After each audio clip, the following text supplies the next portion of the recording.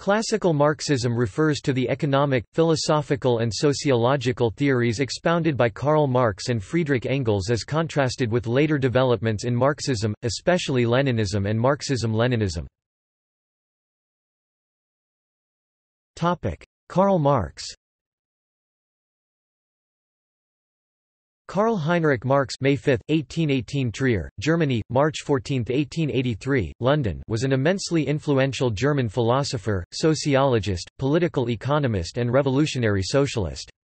Marx addressed a wide range of issues, including alienation and exploitation of the worker, the capitalist mode of production and historical materialism, although he is most famous for his analysis of history in terms of class struggles, summed up in the opening line of the introduction to the Communist Manifesto. The history of all hitherto existing society is the history of class struggles. The influence of his ideas, already popular during his life, was given added impetus by the victory of the Russian Bolsheviks in the 1917 October Revolution, and there are few parts of the world which were not significantly touched by Marxian ideas in the course of the 20th century. As the American Marx scholar Hal Draper remarked, Here are few thinkers in modern history whose thought has been so badly misrepresented, by Marxists and anti-Marxists alike." Early influences. The early influences on Marx are often grouped into three categories: German philosophy, English, Scottish political economy and French socialism. German philosophy.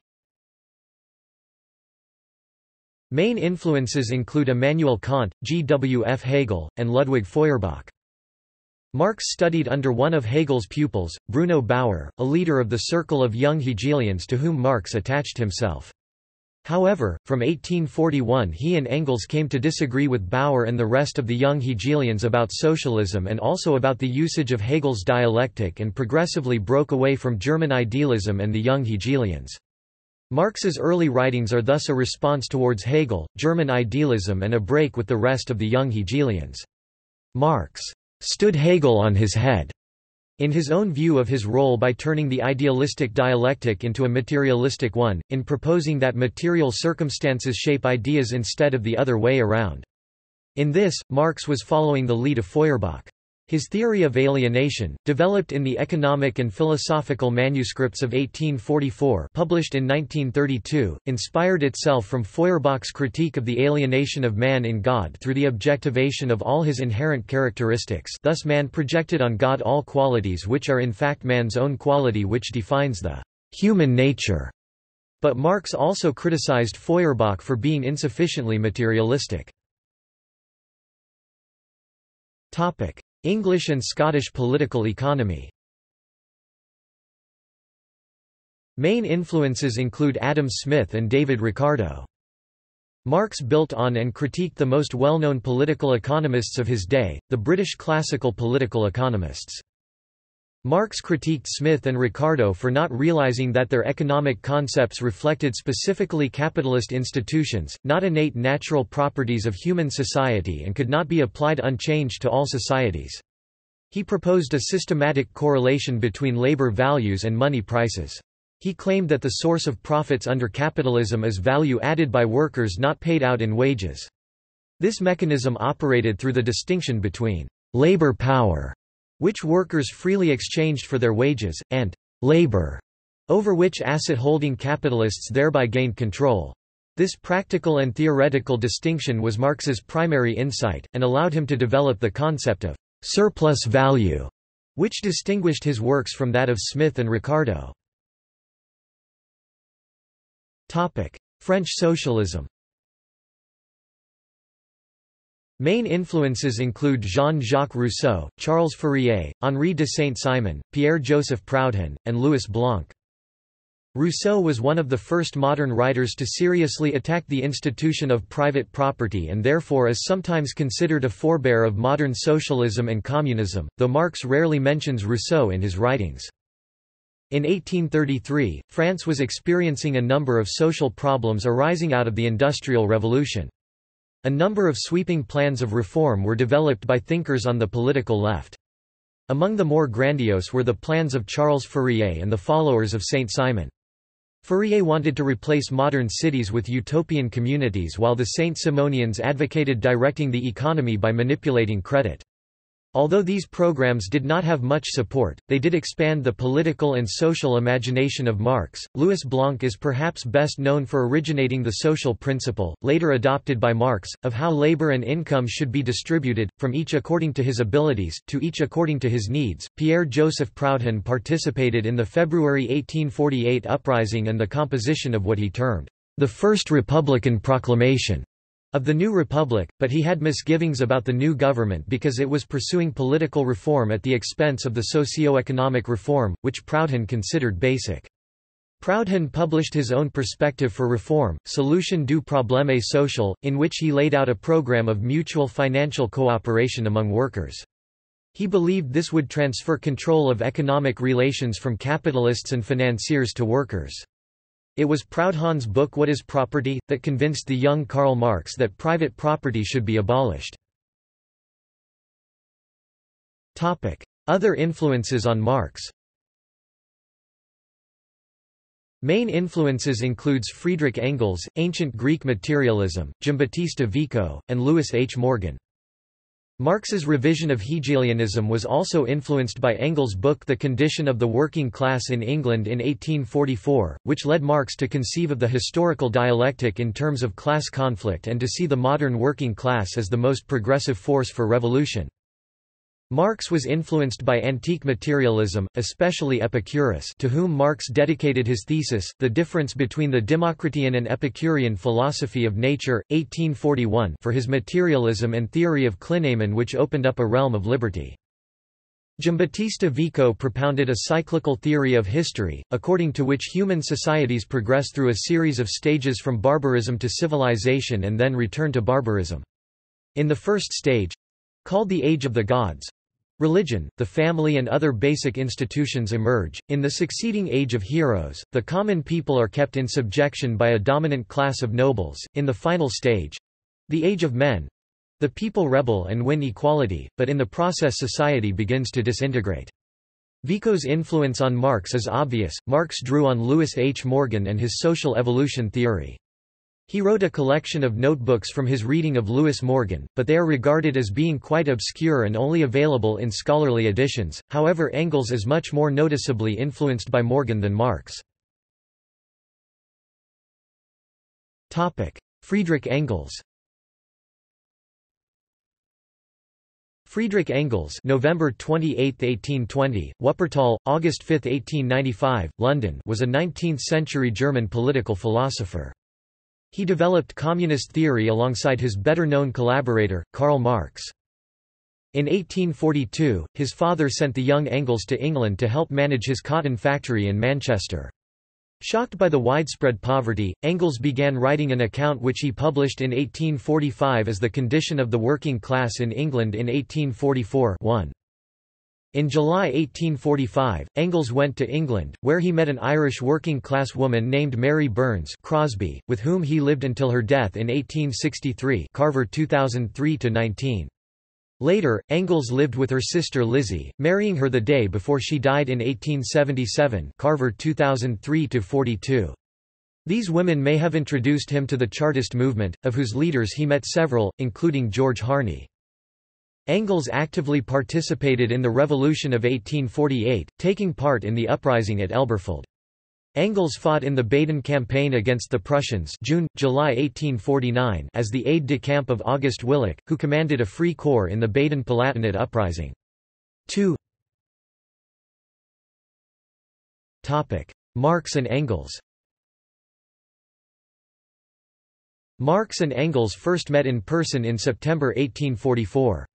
They discovered that they had similar views on philosophy and on capitalism and decided to work together, producing a number of works including Die Heilige Familie, The Holy Family. After the French authorities deported Marx from France in January 1845, Engels and Marx decided to move to Belgium, which then permitted greater freedom of expression than some other countries in Europe. Engels and Marx returned to Brussels in January 1846, where they set up the Communist Correspondence Committee. In 1847, Engels and Marx began writing a pamphlet together, based on Engels' The Principles of Communism. They completed the 12,000-word pamphlet in 6 weeks, writing it in such a manner as to make communism understandable to a wide audience, and published it as the Communist Manifesto in February 1848. In March, Belgium expelled both Engels and Marx. They moved to Cologne, where they began to publish a radical newspaper, the Neue Rheinische Zeitung. By 1849, both Engels and Marx had to leave Germany and moved to London.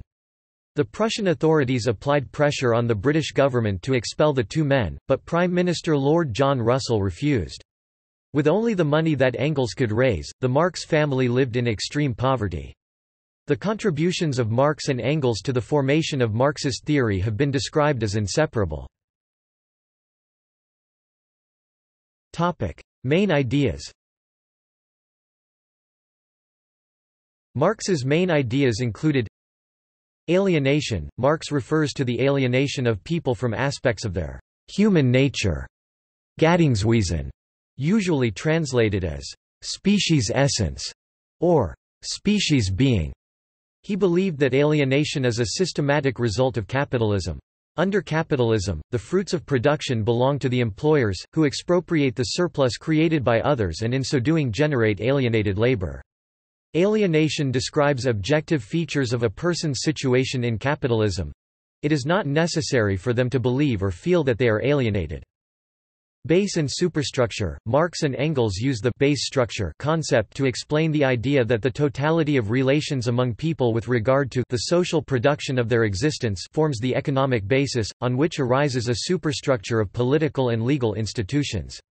To the base corresponds the social consciousness, which includes religious, philosophical and other main ideas. The base conditions both, the superstructure and the social consciousness.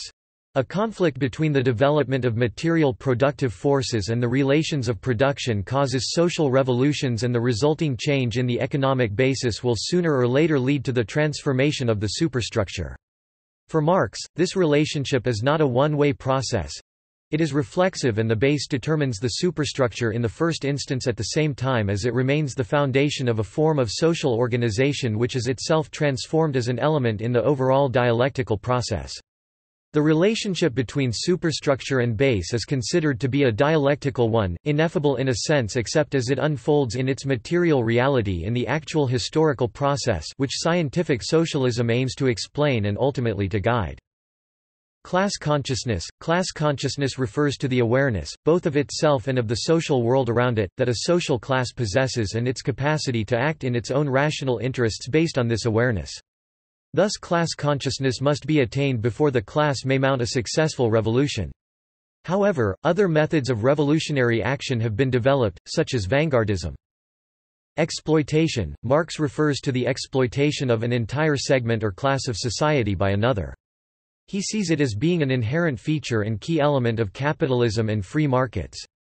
The profit gained by the capitalist is the difference between the value of the product made by the worker and the actual wage that the worker receives. In other words, capitalism functions on the basis of paying workers less than the full value of their labor in order to enable the capitalist class to turn a profit. Historical materialism. Historical materialism was first articulated by Marx, although he himself never used the term. It looks for the causes of developments and changes in human societies in the way in which humans collectively make the means to life, thus giving an emphasis through economic analysis to everything that coexists with the economic base of society, e.g. social classes, political structures, ideologies. Means of production. The means of production are a combination of the means of labor and the subject of labor used by workers to make products. The means of labor include machines, tools, equipment, infrastructure and all those things with the aid of which man acts upon the subject of labor, and transforms it. The subject of labor includes raw materials and materials directly taken from nature. Means of production by themselves produce nothing. Labor power is needed for production to take place. Ideology. Without offering a general definition for ideology, Marx on several instances has used the term to designate the production of images of social reality. According to Engels, ideology is a process accomplished by the so-called thinker consciously, it is true, but with a false consciousness. The real motive forces impelling him remain unknown to him, otherwise it simply would not be an ideological process. Hence he imagines false or seeming motive forces. Because the ruling class controls the society's means of production, the superstructure of society as well as its ruling ideas will be determined according to what is in the ruling class's best interests. As Marx said famously in the German ideology, the ideas of the ruling class are in every epoch the ruling ideas, i.e. the class which is the ruling material force of society, is at the same time its ruling intellectual force. Therefore the ideology of a society is of enormous importance since it confuses the alienated groups and can create false consciousness such as commodity fetishism, perceiving labor as capital—a degradation of human life. Mode of production. The mode of production is a specific combination of productive forces including human the means of production and labor power, tools, equipment, buildings and technologies, materials and improved land and social and technical relations of production including the property, power and control relations governing society's productive assets, often codified in law, cooperative work relations and forms of association, relations between people and the objects of their work and the relations between social classes. Political economy. The term, political economy, originally meant the study of the conditions under which production was organized in the nation-states of the newborn capitalist system.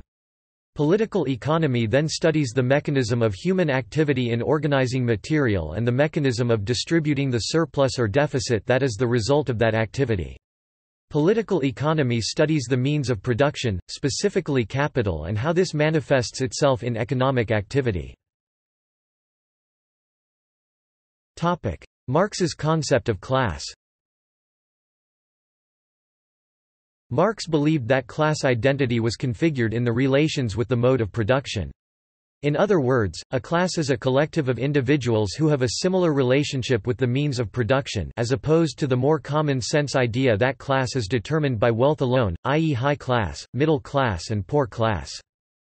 Marx describes several social classes in capitalist societies, including primarily the proletariat, those individuals who sell their labor power, and therefore add value to the products, and who, in the capitalist mode of production, do not own the means of production.